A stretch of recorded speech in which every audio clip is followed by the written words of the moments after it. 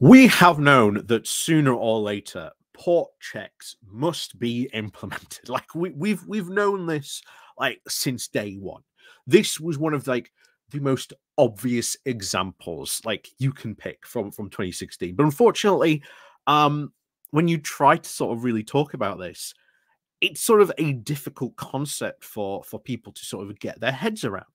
Um, the amount of paperwork that's involved. The paperwork you're looking at is like that thick, and it might be just be for one load of 20 products, and then you've got to think that that one pallet of those 20 products might then have to be replicated. That stack of paperwork might then have to be replicated like 40 or 60 times, and you can't just copy and paste. You've got to sort of refill out every single bit of paperwork. And we've talked just about how much and how big that actually is. And I said before, I've had a friend who post 2020, 5 minutes, like 5 minutes to sort of to fill out one sheet, and that was it. It then went from 5 minutes to 2 hours for the exact same load. Like that has like material consequences on a business, and it is sometimes really difficult to sort of understand when you now got to do that extra 2 hours. Well, now they've got to have someone spend what, 8 hours, 16 hours, maybe a day, maybe a week, so that you can get your products where they need to be on time. Because it's often very not much spoken, but as we now sort of expect instant delivery from things like Amazon Prime and other things, I think we've been very much spoiled because of that. And even now you see like smaller businesses complaining about the fact that people sort of expect that rapid delivery. And as businesses said, well, if you want that rapid delivery, well, then you might have to pay an extra tenner on top of that if you want that rapid delivery, and to pay for that. And some people are fine paying that. It is a convenience to sort of do that.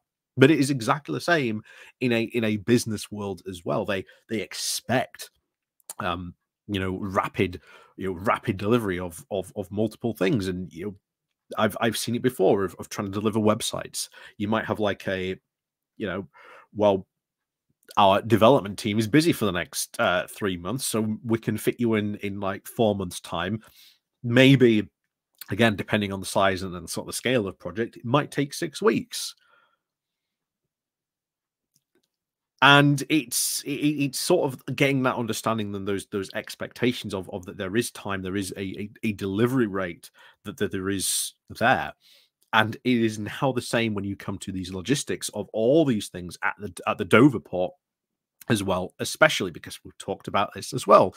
The Dover Health Authority came out recently and said, yeah, this inland border facility, open door for disease. Open door. And we've talked just about how bad the situation, it really is. Remember, there is no legal requirement. If you are driving into sort of the UK and you've been said, hey, go to this inland port or this inland checking station, there's no legal obligation for you to go there.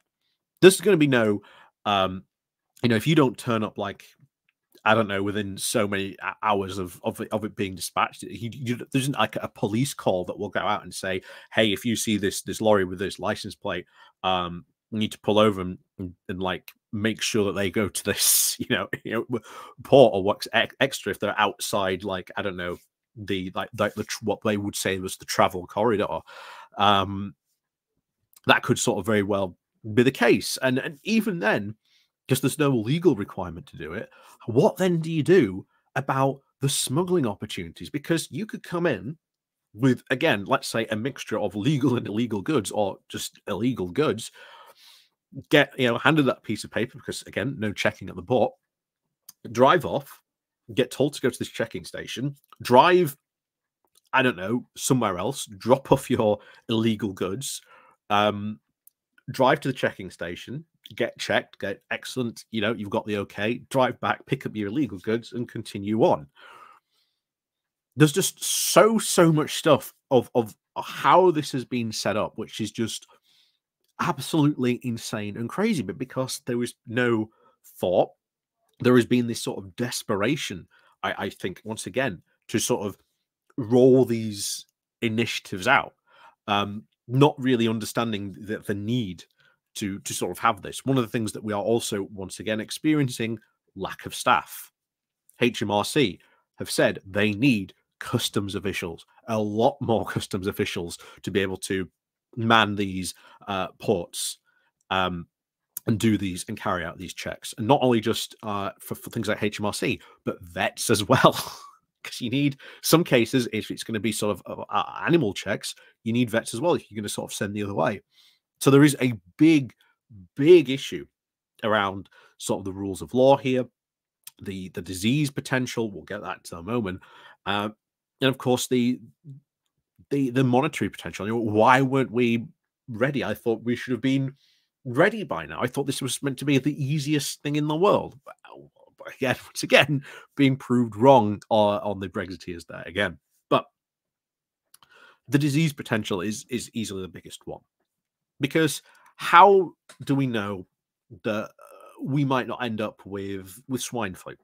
And I mentioned this on the Labour Social, but if swine flu ends up coming here, then what's going to be the repercussions? What's going to happen? Well, first things first is you are going to probably see mass quarantine happen in pretty much every single abattoir, pig farm, etc. in the UK. They're going to have to. It's going to be like foot and mouth again. If you remember that, the different quarantine zones. You know, oh, you're driving through this area, we need to sort of spray down your wheels, etc. If you left your car, oh yeah, we need to sort of spray down your boots. You know, that kind of stuff all over again.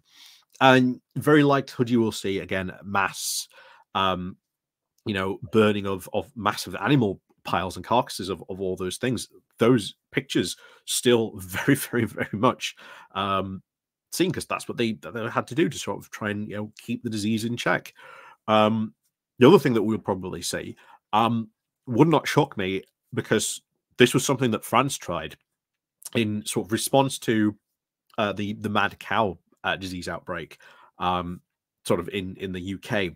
They tried to say that there should be like a permanent 10-year quarantine on beef products coming from the UK. And if that had happened, that would have absolutely destroyed the beef and the dairy industry in the UK, well and truly, completely. The only reason we got out of that was we were in the EU at the time, and we were able to argue at the European Court that this was the case. Now, of course, if let's say that should happen in case for swine, and France would sort of say that again, we would probably be able to argue our case at the European Court. Who knows what the potential ruling of that would be this time around, of course. Although it just goes to show you like the level of disaster and things that could happen, especially with pardon me, especially now with the Dover Health Authority just saying just how open a door to the disease this possibly is. And we've seen examples very recent with the past couple of years of these like dodgy deliveries sort of arriving. And it's not just from third countries, it's actually countries inside the EU as well, because everyone knows UK is an easy target. And so, of course, you are going to get dodgy actors try these things. They're going to try it. So, unfortunately, I do really worry about the fact that it could only take something like swine flu, and you could see a lot of farmers go out of business. A lot of farmers. I mean, it's not just the worry points. No, it's not just swine flu, but also avian flu as well. One of the reasons why there's such a chicken or egg shortage at the moment in Russia is not just the supplies, of course, you know, very much trying to sort of focus on the war effort, but because there was an avian flu outbreak and they had to sort of cull hundreds of thousands of chickens, you know, in Russia. So there are huge consequences.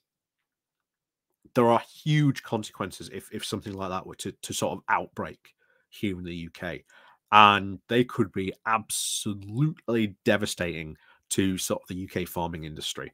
Um, and it is going to be the responsibility of whoever it is at the government at that time to sort of help clear up these things. But I will say this now: it is the current government, it is the Conservatives, it is the Brexiteers that have been in charge, trying to sort of, meant to sort of these things out. And it wouldn't shock me if Labour actually had to say, okay, well, now we've got to sort of, sort Brexit out, this mess that they've left us.